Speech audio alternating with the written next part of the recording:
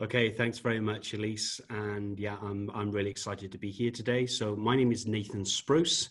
I am the General Manager of Innovation for Impact Community Services in Bundaberg. So we are a not-for-profit that operates around 20 to 25 different government contracts, including two social enterprises. So we have a commercial laundry, and we also operate the recycling for Bundaberg Regional Council. And our vision and mission is to, it's very short and sweet, it's all about improving lives. So everything that we do here leads back to that vision and mission, including what we do with the grants writing. So my role here, it's broken into three different areas. The first one is to create 180 of me across the organization. We have 180 staff. Innovation is threaded right the way across every division here. It's not just one person's responsibility. We believe everybody has the right to have a go at that and to be able to test, try, fail, test, try, succeed, and just keep that going in a circular motion. The other part is about external partnerships, finding out about how other organizations use innovation and then being able to take what they've done and synthesize that back into the organization here. And the third piece is around the tender writing. So as an organization, we made the strategic decision a very long time ago to have an in-house tender writer. That was because we'd also made the decision to be able to diversify the streams and the programs that we have here. So we have federal employment services, a Job Active and a TTW. We are our own RTO. We are a Skilling Queenslanders for Work provider. We have disability programs, a community choir, NDIS provider. We have the two social enterprises. We have a community health service.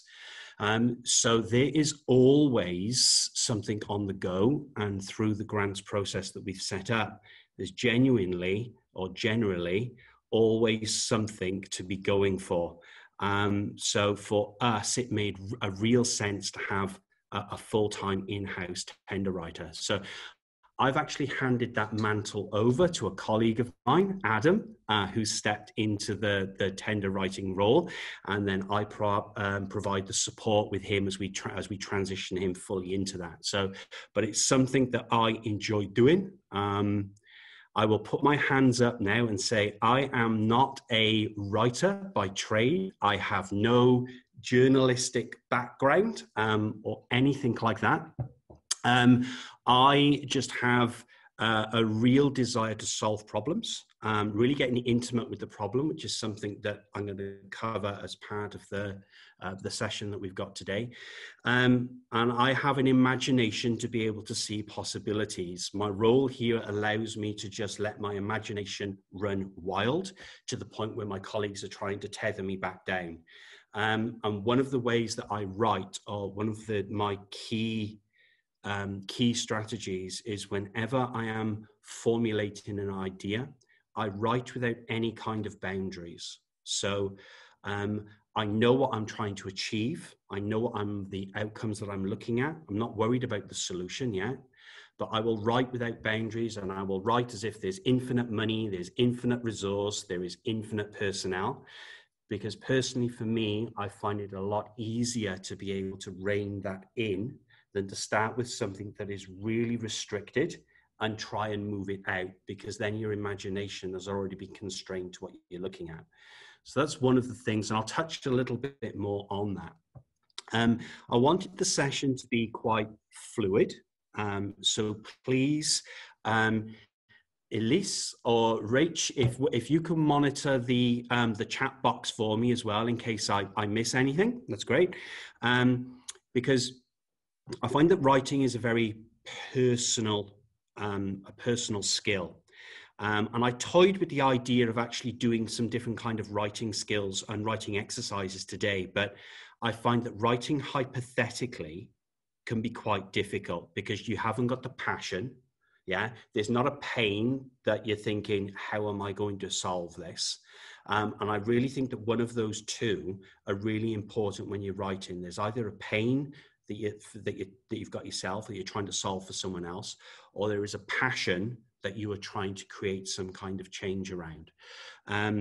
So I decided to shelve the writing exercises. But what I will do is, if there is anybody in the session today that is currently working on something, thinking about looking at a particular grant and they want a bit of a sounding board, or if they want a critical review of it, again, under a commercial and confidence agreement, or however that wants to be set up, I'm more than happy to have that chat with people individually outside of the session here, because I think people will get more value from that when we're talking about something that they can actually relate to, than talking about one person's idea that somebody else in the group has really got no interest in. Yeah, so I didn't really think that was going to be a valid use of time.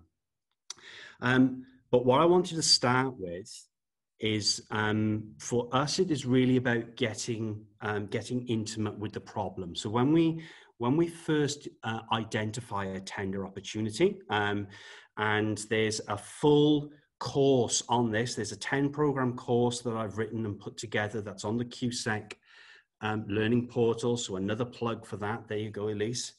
But we go through a separate process of actually identifying the grants, being very brutal, making sure that they align to our vision and mission, so that once we know we're working on something, we haven't got to worry about that.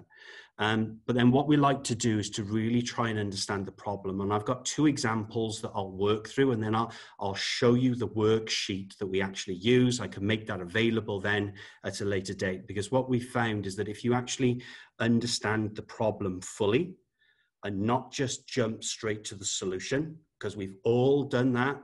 And we ran a session yesterday internally where people would jump in straight to the solution, and it's no, let's rein you back in. Come on, let's understand the problem first. So I'm just going to share the screen a minute on the processes that we go through. And I think it is this one. Yeah. So you should see there something that says getting intimate with your problem. Okay. So what we found is that people take the problem at face value, and they look at it just what's in the tender document without actually fully exploring it. So what we like to do is, as a group, everybody completes this. Different people complete it. Have a look. I'm just seeing I've got some over here somewhere in my pile. I'll dig them out in a minute. But we get people to complete these individually as well. And we use this to identify community opportunities for other projects internally. So we like to say, right, what actually is the problem or the opportunity based on the current understanding? So the different people that are involved in our tender team, they would complete this, because I guarantee you now, you get 6 people in a room, you are not going to get 6 of the same answers, because I will see it one way. You'll get the practitioners that will see it from a clinical or from a service way, if that's the way that we're going. Service delivery, somebody will be jumping right to the end and won't worry about any of the interventions. So we try to describe that in as many words from as many different angles as possible. And that really allows us to flesh out the size and the enormity of the problem, and allows us to choose which bits we want to tackle on. Okay. Why does this need to be solved and addressed? This helps us dig out the data that we need to be able to substantiate the answer from the vendor, because the vendor has told us it needs to be solved for one reason, but if we can add 2 or 3 other reasons why it needs to be solved, we're adding more weight to the argument and showing that we better understand the problem that the vendor is putting forward. Who is it a problem and opportunity for? Again, building on point 2. Is it just for the people that have been, or the clients that have been identified by the vendor, or can we actually add more value to it? Describe why this is a problem or opportunity for them. So not only the why, now the who, but why is it the problem? Okay. And if you notice, we haven't done anything with the how yet. Okay. All of this will start to build, and it builds into a very linear process for us. So describe why it is a problem. Again, this can be drawings, it can be just words, but it's a real way of being able to formulate everybody's idea and insights. What happens if it's not solved? Okay, so this is the doomsdayer approach. But if we don't solve this, what's going to happen? And we use future forecasting to be able to say the data is going, if we extrapolate the data, this is what is going to happen, okay? We then try and predict beyond what the vendor is trying to tell us. Why are we interested in now solving the problem? This comes back to the alignment to vision and mission for us, and about how we want to improve that particular client group or that particular service. And what is the value of solving the opportunity? So this here is where we look at it from a social and an economic perspective. What is the social change that can be provided? And what is also the economic change? So we try to make sure that they are both articulated, but everybody in the room will see that from a very different perspective. So we like to make sure that we understand that from as many different angles before we start moving through into the solution process. Because what we found for us is that if the more time that we spend on this, the better the clarity of the service model and the end result. If I can translate that into figures for you, in the past 5 years, I'd achieved on average a 66% success rate with the tenders that we've gone for. The average is around about 10%. And I know I'm not going to get them all, and I'm good with that. And our feedback is a separate thing that I'll come back to in a minute. But really understanding this has been one of the key strategies that has enabled us to be able to build a better profile and be able to build a better service model to be able to take to a co-design group, so that when we test it with the end user, that we're getting the best possible product and the best possible solution to the problem, because it is more evidence-based and it's more rounded. And it's not just me sat down as a group. And I realize as well that this can be quite difficult. I'm just going to stop sharing the screen a minute, but I'll share that document later. I understand it can be very difficult as well if you are the lone tender writer. Some organizations don't have that resource and are not able to operate the way that we do here. That doesn't stop you bouncing the idea off your friends and saying, okay, if I've got this problem, what do you see this? And it can take them 5 minutes to be able to complete it. But that external insight is absolutely invaluable. And I'll apply that to 2 examples. The one example was in our employment services, the employers were being saturated with applications that weren't fit for purpose. So it's taking up their time, it's wasting their time, it was wasting the job seekers' time, because we weren't actually being able to tailor it. And what was happening for larger organizations is applications were being fed through an automatic screening process. So it would check it for certain keywords, 100 would go through, 10 would make it into the hands of an individual, they would get the interview. But that doesn't mean to say that they were the 10 most appropriate, they were the 10 most appropriate CVs.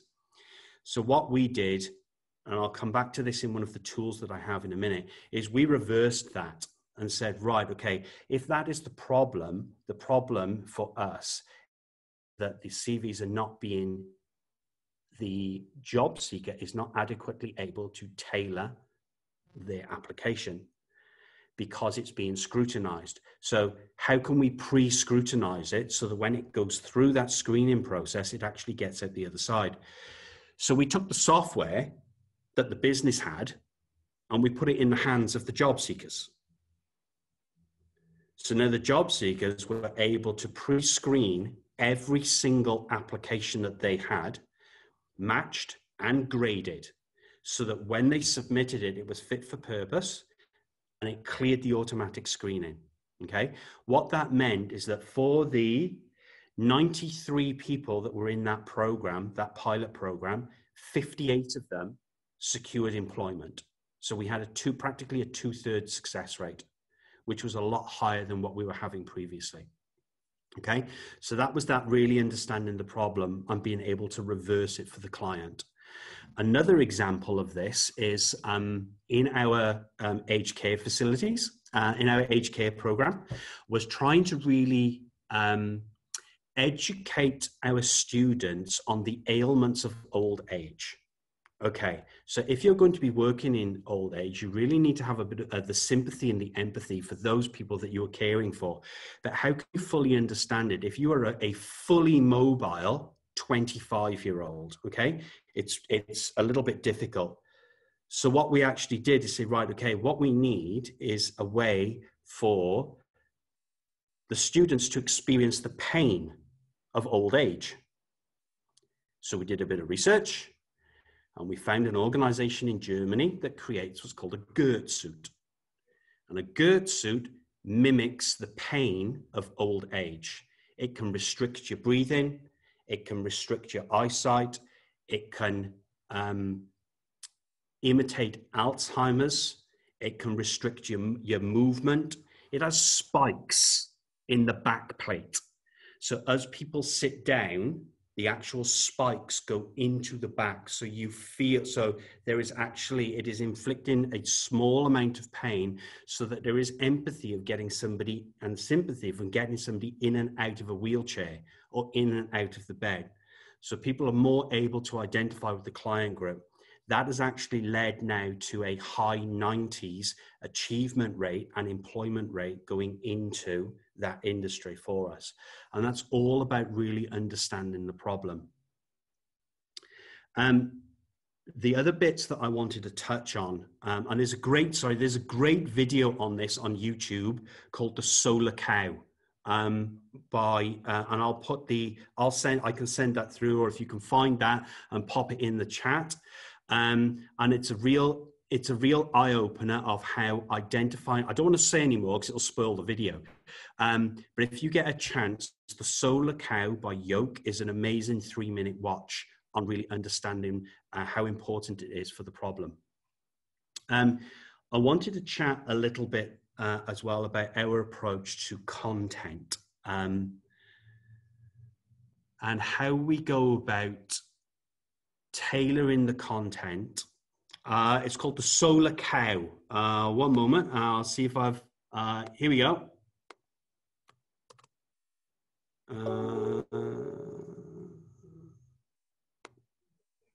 We've got a link. Thanks, Nathan. Oh, perfect. All right. Yeah, great. I'll just close that down. Perfect. So I wanted to chat a little bit as well about our approach to content and some of the tools that we use for this in being able to really tease out the discussion points. So another one that I wanted to draw your attention to is something called the Board of Innovation. Okay. If you could do the same for me with that, Rich, that would be awesome. Yeah. They have a range of innovation tools in there that are really designed to take you out of your comfort zone when you're looking for service model design. And there's one in there particularly called, one moment, I believe it is the brainstorming cards or the Board of Innovation cards. It's a pack of 52 cards that once you are talking about a particular topic, you can pull a card out and read what's on the card to challenge everybody's perception of the service model or the point that you're actually talking about at that one time, okay? As I mentioned before, the solution generally presents itself. Yeah, that's it. That's the perfect one. The solution will present itself with more clarity once we found that we've had that chance to have that discussion around stuff and really tease it out. And those cards look at different things from a customer perspective, from an innovation perspective, IT, legislation, and I think there's one more. And they're just some really good ways of being able to open quite a robust discussion and challenge the ways that different things are being used. They've also got a great one in there on the 17 sustainability goals, the sustainability development goals.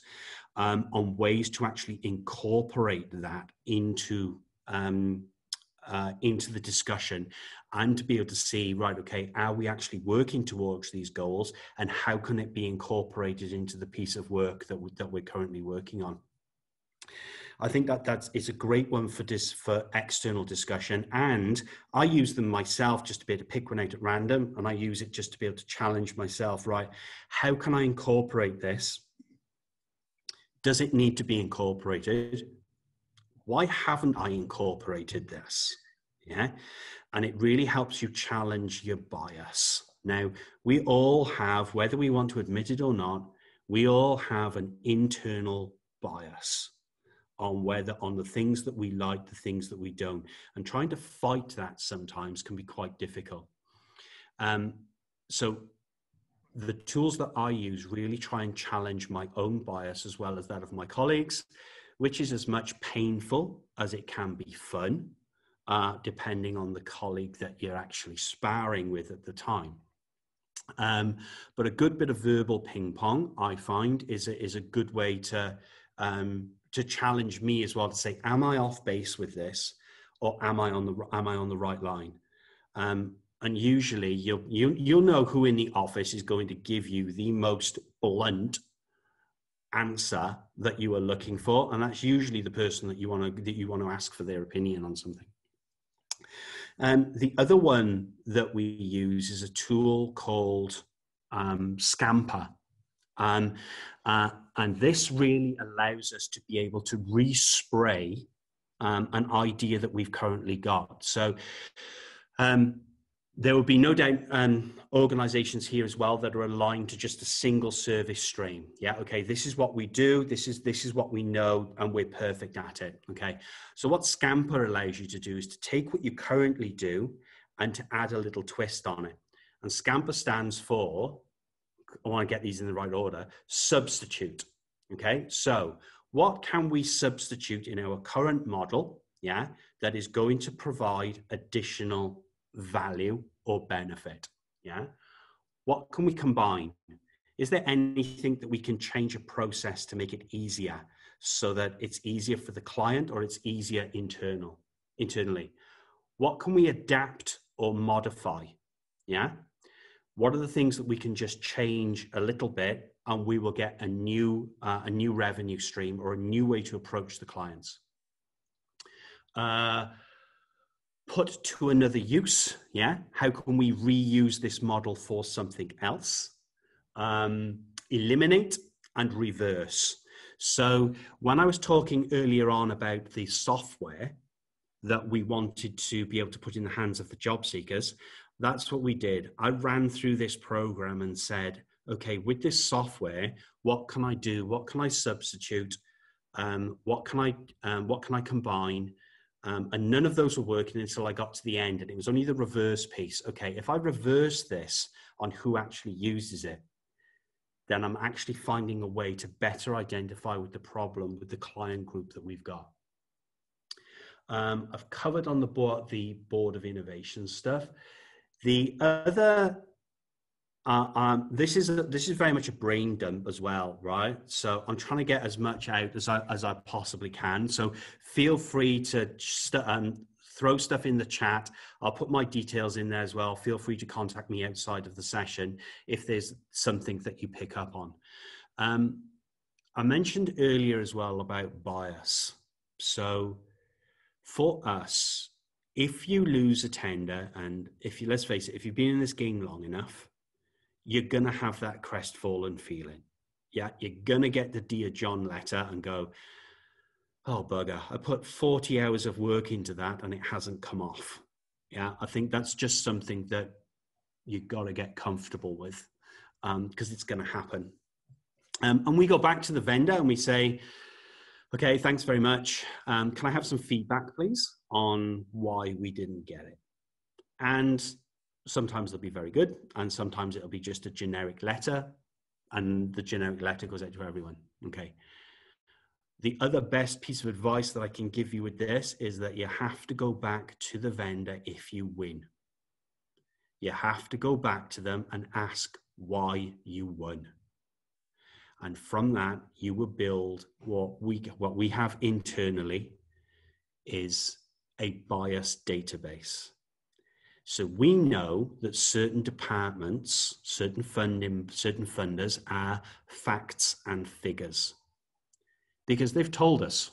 Yeah, we know that certain funders are. We love the way that the case studies played out. Yeah, we love that. So we know which department, when we are writing our application, what we need to include, because that is what helped the previous tender. Yeah, that's not always going to work, and you obviously have got to temper that and index that to what you're writing at the time. I'll come back to that one now. So what we found then is that as soon as a particular department comes out, we already have a starting point to be able to say they like this particular service model and they like this, and this. Okay, that doesn't mean to say we're going to include it, but it definitely means it needs to be considered. And all of that previous work that you've done on that one tender can just be transferred directly into this one. And that really allows you to give a really, really solid starting point. The other thing that we like to, or that I like to do, is to try and include things that I think that the vendor might want to hear that they haven't asked for. So I like to include the sustainability development goals, even if they haven't asked about them, because they know what they are. And then if that is the decision between somebody that has spoken about it and somebody that hasn't because they like it, again, we're not going to get away from that bias.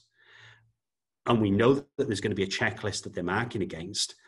But if it comes to getting you into the next round, if it comes to getting you across the expression of interest stage, then you really have to put everything forward. You have to put your best foot forward. So I try to, for example, environmental policies are a good one. I try to cover off on the green aspects. What are we currently doing to try and combat that? What is our in-kind if they haven't asked for it? What is the social change that we're looking to bring about by this? And for social impact, there are many different ways I think that can be explained. And I think the definitions that can vary for that can vary as well. But for us, that is all about the measure of change that we want to see. Yeah. And we use that as simply as just using a Likert scale, a scale of 1 to 10 on entry, 1 to 10 on exit, and measure the difference. Yeah. And we found that has been very effective for us. But asking for feedback on the successful ones, you will be surprised what feedback you get. In the feedback, when you've been unsuccessful, people usually have to be quite measured in their response because they're not allowed to overstep and divulge too much. But because you are asking them for feedback purely on your tender, on nothing else, not why, where did it stack up? Were we on 1 to 5? Did we come third or fourth? Were we second? Were we in the running? Was our price point good? Generally, the feedback on the positive, on the reasons why you were successful, is a lot more detailed. That's my personal experience of that. And that has really allowed us to be able to build that up, build those nuances up so we know that we can build those in. And then going back and being able to check that against the selection criteria. Obviously, word count comes into this, yeah? The dreaded word count. Personally, I much prefer something that is either 500 characters or 500 words than something that says that it's open slatter, because otherwise there's just, you can just drift and go off and go off on any kind of tangent. But that's me. I prefer to write and then bring it down on scale. The other thing that I wanted to concentrate on, I'll just mention as well, Simon Sinek very famously say, I'll try and get this right now. He says very famously, people don't buy what you do, they buy why you do it. And he gives this beautiful example of Apple. I'm not going to do that because I wouldn't do it any justice. Okay, so I'm going to approach that from a different angle. From a tender writer's perspective, people don't buy why you do it, they buy how. Okay, they buy how. And I think that a lot of tenders fail the initial thresholds because they have got too many motherhood statements in that are too general. Okay, if your statement is not adding value to how you are going to solve that problem, then it shouldn't really be in that tender. Because from a department's perspective, and I say that because they're one of our main funders, the how is all about mitigation of risk. If they give you this contract, how are you going to make sure that they don't end up with egg on their face? Yeah, it's all about that mitigation of risk and financial risk. Concentrate on the how. If the how is not being articulated, how you are solving it, how you are going to get there, how you're going to create the change. And again, you can use that Scamper tool to be able to really evaluate this and the problem. The problem will help you understand the why it is there. Now you have to develop the program on how you're going to get it to the other side. And that has been instrumental for us as well, so that when each part of the paragraph as we're writing is to go back and challenge it and say, is this adding value to how I am going to solve the problem? And if it's not, I take it out and I move it to one side. Because more often than not, you will not have the characters for motherhood statements and for blurb. And if they're in there, I think it will just be seen as padding. And you can automatically spot padding when it is not being, when you're not articulating either data or the how. And for the how part, we've got a couple of different, 2 sentences that we use. We got feature, benefit, and outcome. So what is the feature of what you're trying to do? What is the benefit of that feature? How does that solve the problem? Okay, so the feature is what you've come up with. The benefit is what it's going to do. And the how comes back to one of those, the 7 pieces of information at the front. Okay, so that's from a product perspective. Okay, the other one that we use is situation, action, and outcome. So this is the current situation. If I do this, this is what will happen and how it is going to benefit the client. Okay, so you can probably add how to the end of each of those. Feature, benefit, outcome, how it relates to the problem. Situation, action, and outcome, and how it relates to the problem. Okay, if you're following that kind of structure, whether it's a product based or whether it's a service based, it'll genuinely allow you to articulate what it is that you're trying to do, why you're trying to do it, and what the result is at the end. Okay, so it's kind of a way just to be able to test what you were doing. The other way that we build into that is for all of our service models, we build personas, yeah, and then we give them names: Jack, Jill, Simone, Fred, yeah. But we reference those in the actual tender documents. So, because what we found is that there is a better identification with a named case study than with an unnamed case study, yeah, or with client, participant, yeah.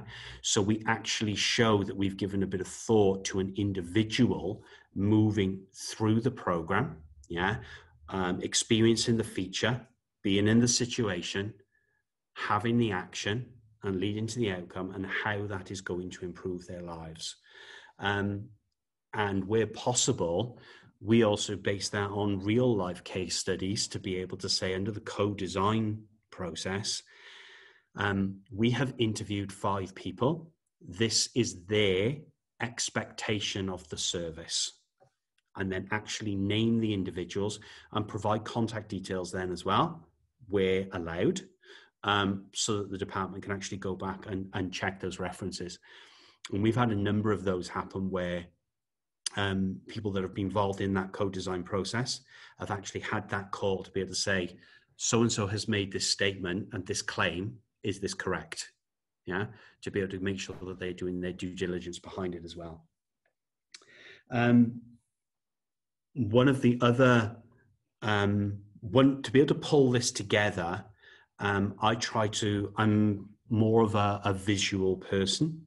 So we would map all of this out on our theory of change document. So we have our problem, again, coming back to that first bit that I started with, we have a problem on the left, yeah?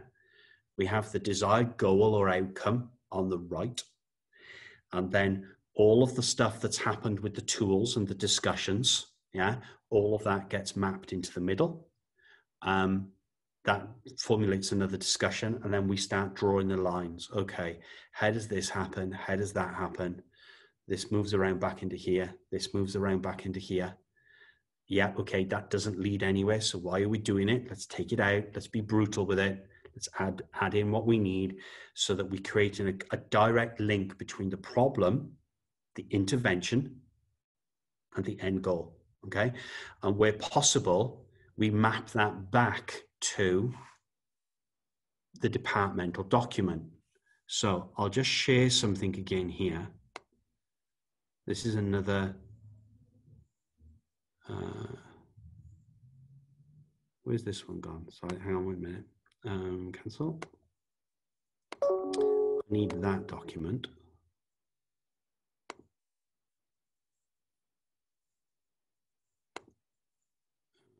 Share, here we go. Okay, so you should see an example of one of three. Has that come through for everybody? Yeah, okay, perfect. Okay, so what we did here is that the actual diagram, the flow, is the work that we had done internally. Problem identification, all of the magic that happens in the center that you've spent ages working and diligently arguing with your colleagues about, and then the outcomes at the end. But what we did, this little table down in the bottom, the orange,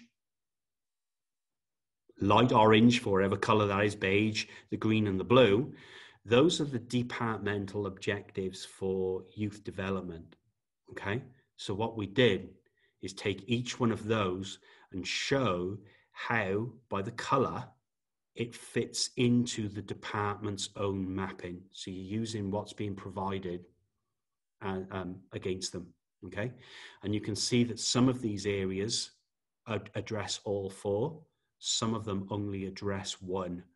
But what we're showing here from the department, because they already knew this because it was their document, yeah? So it's very easy for them then to be able to identify how the different stages relate to each part of the policy that they are trying to change, or that they are trying to enforce, and the change that they are looking to see, okay? And part of that comes back to that use of bias, okay? What is it that we've got that they like to see?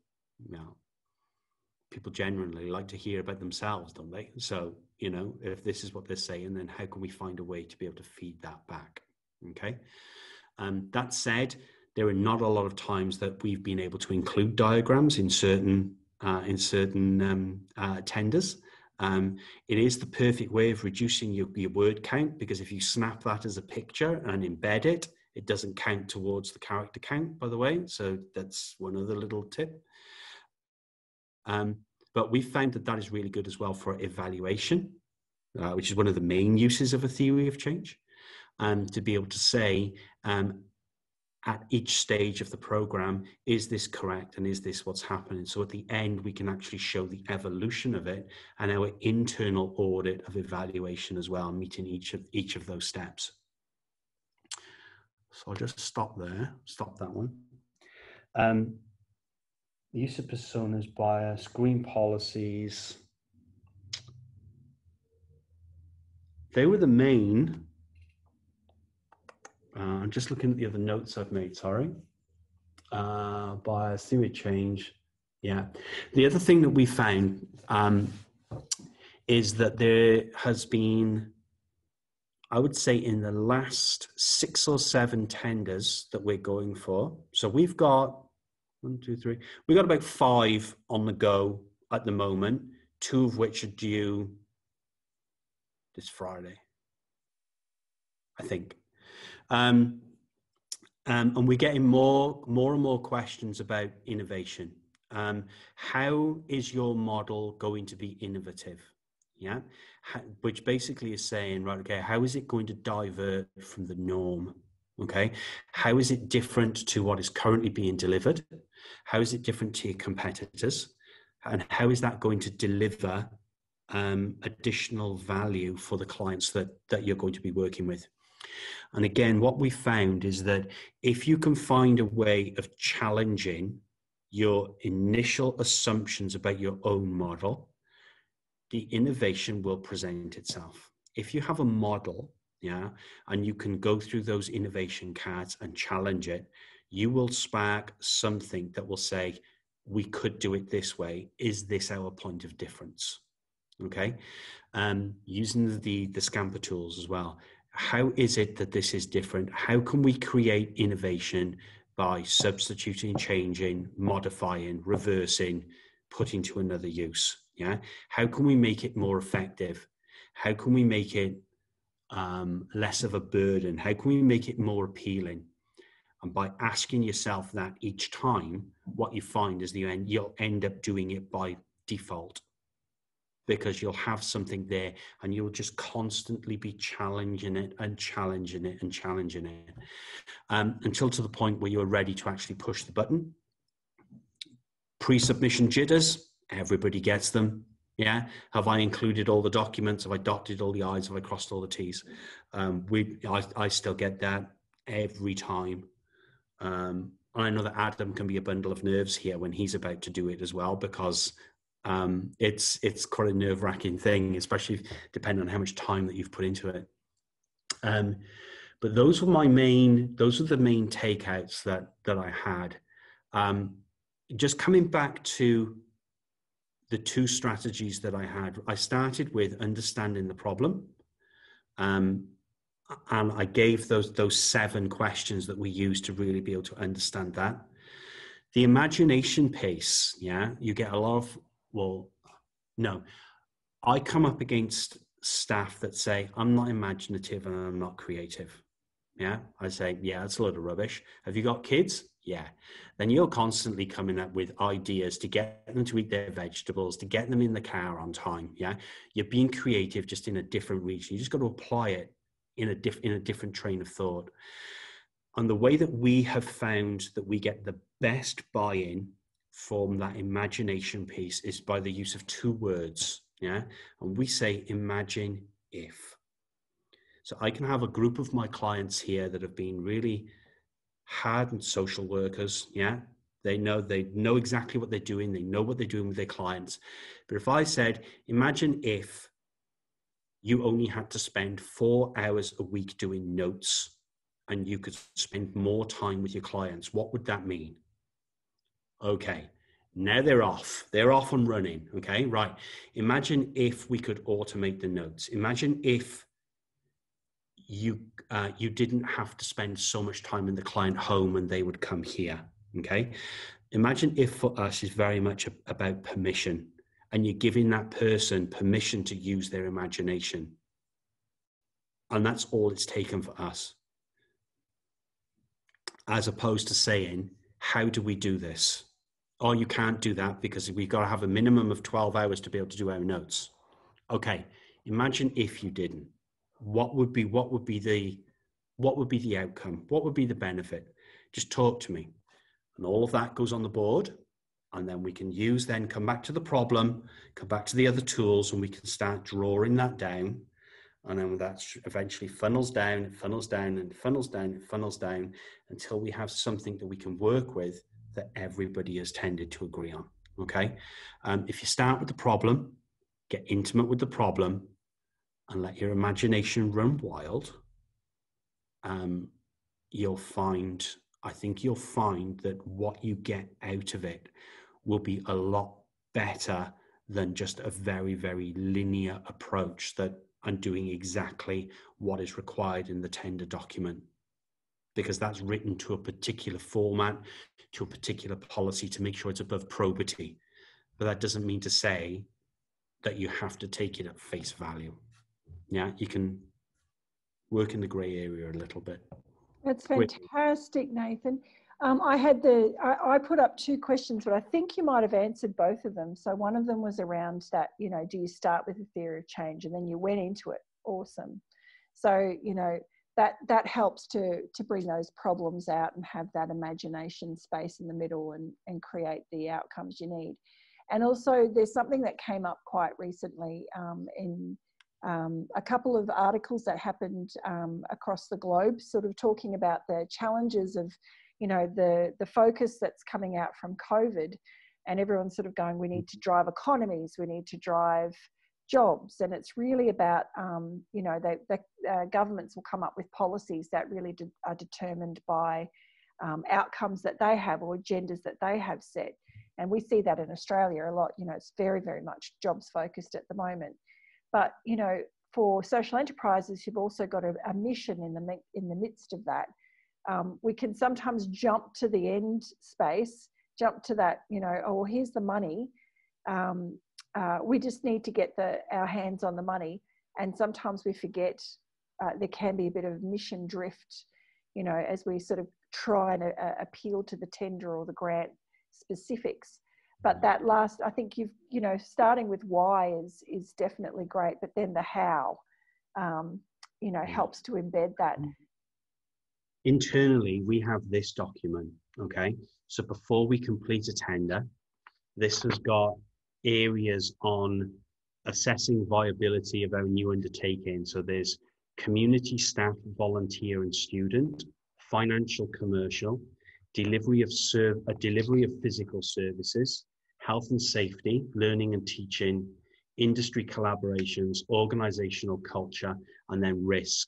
Yeah, that prevents drift.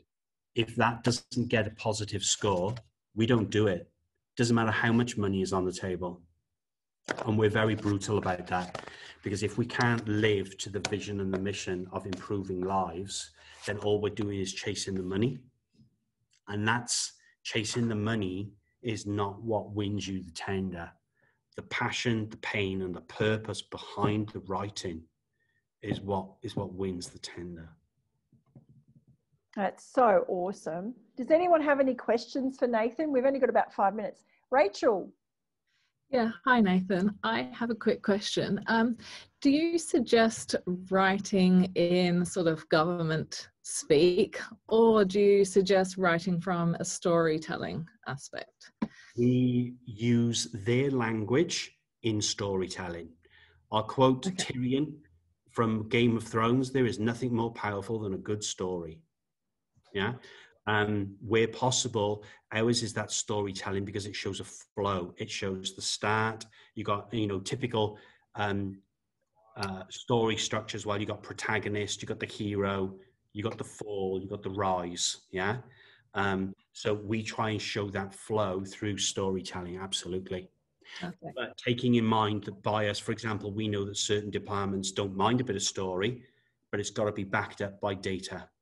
So Great. Have that lens on it. But for us, we apply storytelling quite a lot. And will you use quotes then from your beneficiaries or people who are participating in the program? So direct quotes from them? Absolutely, yeah. Where possible. And if the word count doesn't allow, I include that as an addendum. And if that's the case and they ask for financials, and that's the only addendum that they're asking for, I'll put it as a PDF and add it at the back. So it goes in with it. Then they can read it if they want to. Sneaky. Yeah. We've got a question from Matthew as well. Thank you. Just this quick question. It did come for this funny timing because I had a meeting with my other social enterprise this morning. It's the member done the Impact Boom program a couple of years ago. He was saying that he's finding it really interesting about, and the council for example, economic unit that have understand about the values and branding in terms of what your impact. So I have all the benefit to all the social impact measurements and everything involved about the employment stuff and training, social connections, and blah, blah, blah, so on. But is that not really encourage thinking how that tender process to look at? Because it's they look at about economy, about the social economic, the economy model. So we had a really good deep dive around looking at what you call the contact with somebody else. You work really well as stakeholder with let's say someone in the council team who, let's say, a litter prevention program. Mm-hmm. If you do someone in that team who knows your organization very well, it's your project and idea, and you can develop a relationship, it could make it a strong process in the tender or procurement process. Is that what you're thinking to help encourage that process? Oh, absolutely. We have a strong relationship here with the Economic Development Unit from our own council. And we provide reciprocal letters of support, but really understanding what you want, what the value is that you are providing. So it's understanding their problem. If the problem is purely around economic and that's what they want, then that's what you have to tailor it to. But it doesn't help if you include some of the social aspects as well to be able to say that, okay, this is the bang for buck economically, but this is the social change that you're going to bring about. So I think that is really about tailoring and that's that bias piece as well, of knowing what the other person wants and how you can add value to that. But any kind of those relationships that you've got, they are absolutely, definitely worth nurturing. Wonderful. Thank you so much. And I will have to correct myself on the record. I actually called you the wrong surname. It's Nathan Spruce, of course. I knew that. But I just want to say a quick thank you so much again to Nathan for his time and his energy. I do know it's only 1 minute to go before we have to wrap it up. I do encourage everyone to go onto the Queensland Social Enterprise Learning Centre. If you do need help with that, please reach out. We've also put into the chat room Nathan's email address, so it's nspruce@impact.org.au. If you've got further questions for Nathan at the end of this, or something comes up for you, it might actually, spark some questions of your own down the track. And thank you so much, Nathan, for opening up your generosity there to get people across the line with their tenders coming up. Any closing words from you, Nate? No, listen, other than that, it's learn by doing, get stuck in. That's the only, sometimes they're going to be difficult, but if you push through it with a little bit of help, like I say, I'm happy to help out where I can. But if you push through it, it will hopefully pay off at the end of it. Wonderful, wonderful. I really hope all of you had something to gain out of that wonderfully insightful session with Nathan. As he said, he's got a tender writing course up on Qualc now, the Learning Centre, so please make sure you log in and check that out. Also, our friends at Social Traders, they are great help and guidance in terms of getting tenders through state government and things like that. So if you're not certified already, there is a free certification for QSEC members. If you're eligible, if you're able to do that, you can go and have a chat to Alex Hook from Social Traders, and we can pop his details up for you as well at the end of this. And they do have some support mechanisms for writing tenders specifically for government tenders more than anything, but they can also support you there too. So there's loads to learn and loads to share it's wonderful that we've got such a great network of people in our ecosystem to help support our journey, and really do try and connect and reach out. Sorry, Nathan, did you want to say something else? That's okay. Yeah, it's just two things. Two quick ones to have a go at, right, depending on eligibility. There's obviously the social enterprise grants that were advertised last week. They're due 1st of July, yeah, depending on eligibility. That is not a big application. That would be a great one to cut your teeth on. And the other ones are the ones through the gambling fund that come out every 3 months that you can apply twice a year for up to 30 grand. They are also very quick ones to have a go at. I like to say is that if people want to have a go at that, write it, send the text to me. I'm happy to have a look at it and critique it against the ones that we've won against those grants in the past as well. Oh, that's so cool. Thank you, Nathan. See if we can get it to work.